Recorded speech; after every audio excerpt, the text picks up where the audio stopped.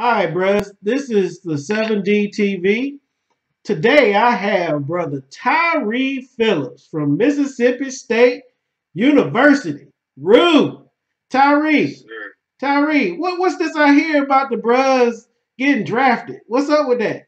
Hey, football bros come out of Mississippi State. What? They got football Yes, bros in sir. Mississippi State now? We got like five bros in the league right now. Okay. So, what for the bros that may not know the football bros out of Mississippi State? Why don't you give us your full tag, bruh?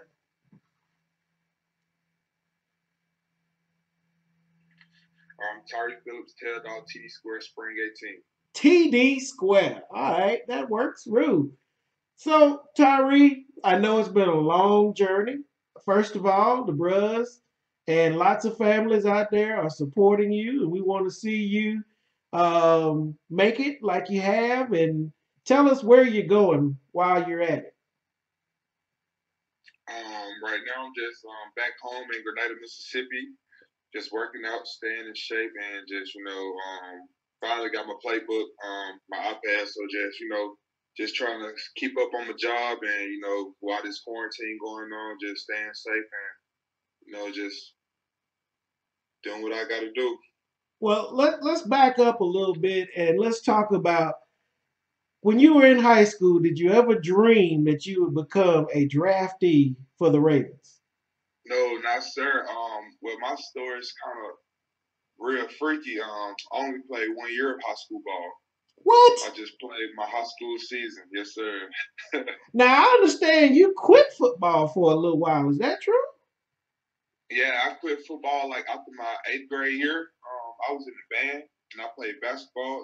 My dad's a preacher, so music always been just a love that I had and I had a passion for it. So and I was the type, if I'm gonna do something, I'm gonna do it full heartedly. So I love music and I just did it. And I had a coach named Coach McGee. He went to Alcorn. He played football at Alcorn, and he was just telling me how music is a hobby. It's something that'll be with me for the rest of my life, and just how this size, the game of football is not long at all. This size, God gave it to you for a reason. Do something to it. Do something with it. And like I say, like 2 weeks later, he passed, like a tragic accident. Oh, He just on the toilet and just somebody came down and checked on him. He was gone, and it was just confirmation from God. Like it just something that stuck with me, and I decided to give it a go. And hey, I'm a Baltimore Raven right now. I see that. I see that. Hey, so I hear this rumor that you got this little saying that says all or nothing in your Yes, mindset. sir. What's that about? Tell us a little bit about that. It's all about just my parents. They were just um one thing in our household. We don't quit. So you hear me saying I quit football in 8th grade, but it was just something that it wasn't in me. Like I didn't have no love for it. Cause I thought football was stupid. I thought it was just a whole bunch of grown men just hitting each other and stuff like that. I mean, just being young minded. But yeah, if you like, if I don't have my all into it, I'm not gonna do it at all. I hear you. I hear you. So, what would you give as like some advice to those in high school or those that just started college that, everybody has that dream of making it to the league at some point. What would you tell those individuals? Because I understand that you were a top-notch student too. So, this Yes, wasn't sir. like you just, fell into Mississippi State. You were doing some things at Mississippi State too. Tell us me a little bit about what you would tell those kids at this point. I would tell those kids, although I mean everybody have inspirations going to the NFL, but I mean just being realistically, it's slim. It is very slim. Like I'm not going to be the one to just lie to kids, but I also want to give them hope. Just let them know that it's never too late. Only been playing football 6 years, and I got drafted in the third round from just listening to my parents. Just a little thing saying yes sir, no sir, yes ma'am, no ma'am. Going to Sunday school. I mean, it's the little things like going to church with your grandma. Sitting at the table. So they You know, still getting on you, huh? They still get into you a little bit, huh? Every oh now and yes, then. I hear you. just I little hear you. things. just little things like just sitting at the table with your family, taking food to the room and something like that. Just little values, especially in the classroom. Because my mother was big on the classroom. You and you was gonna have all types of chores, or sometimes a little whipping. Because Right. I mean, sometimes you got to get done. Hey, that's the life we live, right? Yes, sir. How did the frat help you any in this journey? When you crossed and how you got to this point, even at this point? The friend helped me a lot, just with a lot of uplift. Just like when I would road trip and talk to bros, bros just tell me, "Hey man, you gonna be next" and stuff like that. Just keeping my head high. Cause sometimes in this game, you're not gonna get it the way you want it all the time. Some games you're gonna have a bad game, some games you're gonna have a good game. But bros and this brotherhood, it's such a different fraternity than other fraternities as far as just the love and the bond that we have in the unity. So it just big, and I thank the fraternity just far as just the uplift and the thank yous, and far as just saying, hey, you ain't got to talk about football, just regular conversation, just getting to know each other, build that Just relationship. just being out and not having to worry about status or anything of that nature. That's huge in the frat sometimes, Yes, isn't it? sir. So have you made any connections with the other football bros in the league yet? Um, Well, it was some football bros that came back to town during my draft night, like JT Gray. These are my pro fights. JT Gray, he's spring 17. He played for Saints. Elton Jenkins, spring 17. He played with the Green Bay Packers. Jeffrey Simmons was my LB. He was first round last year with the Titans, and So got what a is this contract. Mississippi? This Mississippi love was just all around you, wasn't it? Yes, sir. Okay, all right. Well, what would you say was outside of your parents? What was one thing that you held on to throughout this entire process? Um, um, I would say a poem that I learned during my intake, just joining the fraternity, and was "See It Through." Amen. I know See it that one. through. Yeah. When you're up Just against the such trouble, yeah, you gotta keep going. I mean, you got to like just eyes high, head high to the finish. See it See it through. through. I feel you. During that night of draft night, I was tense. I ain't gonna lie to you, dog. I was tense because I knew my ability. It wasn't just I was just I was too good or anything. It was just I knew my ability, and I just knew like I gotta get drafted today. And next thing you Today, know, not it took tomorrow. Today. today. I feel I, you. t- I took I took a faith. I got a short story about that. I took a faith on God. Took a step of faith right there.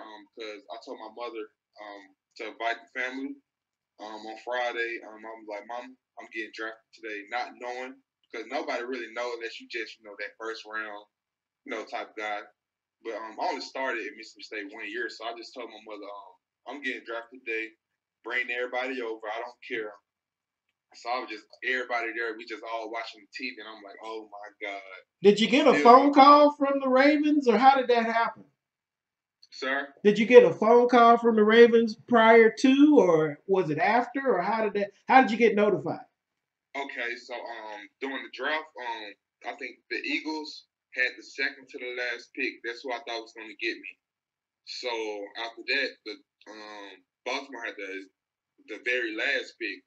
So I knew they just lost the future Hall of Famer right guard, and then they didn't draft a O lineman yet. So I'm like, I got a gut feeling.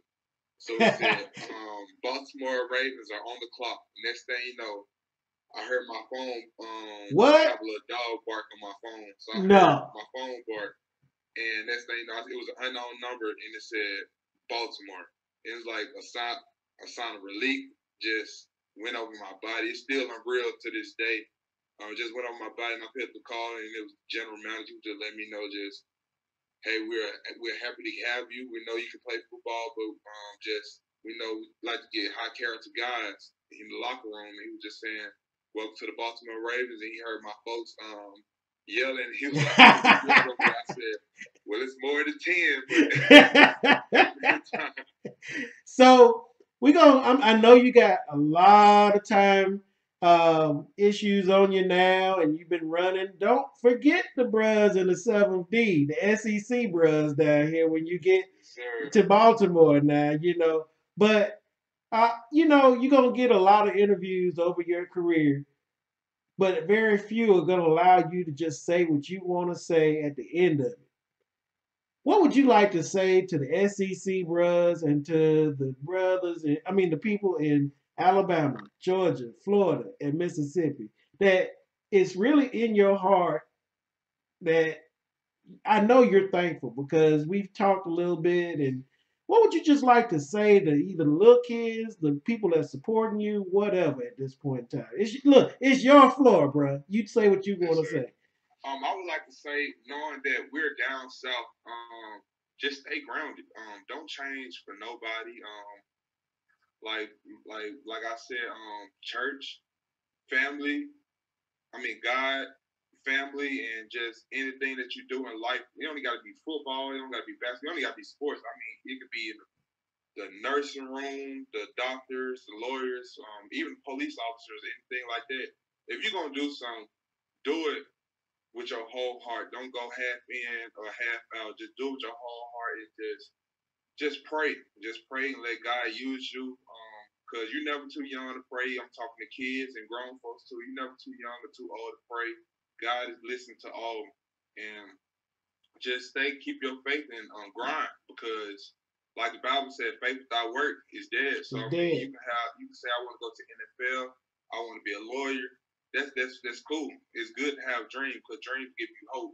But if you don't have the work ethic to lead to your dream, I mean that's just false hope. So yeah, just anything you do in life, just go hard and put some groundwork onto it. Just go put your face in the mud. Hey, cause we from down south, ain't much down here. So I mean, we got to get out the mud. So yeah, keep God first, and all is well.